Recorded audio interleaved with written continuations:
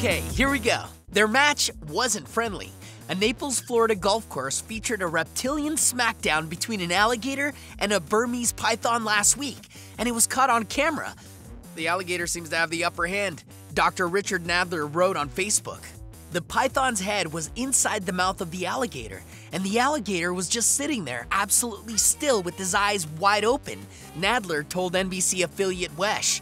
While state wildlife authorities couldn't determine the outcome for sure from photos, they told Fox News they were Team Alligator in part because Burmese pythons are not from Florida and their presence is harming the ecosystem.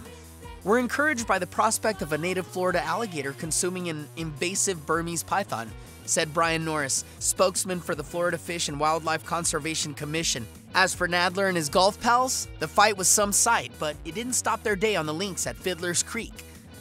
We continued with our golf game. He told WESH, "Wild day on the 10th hole today. That's an alligator and a Burmese python entwined. The alligator seems to have the upper hand."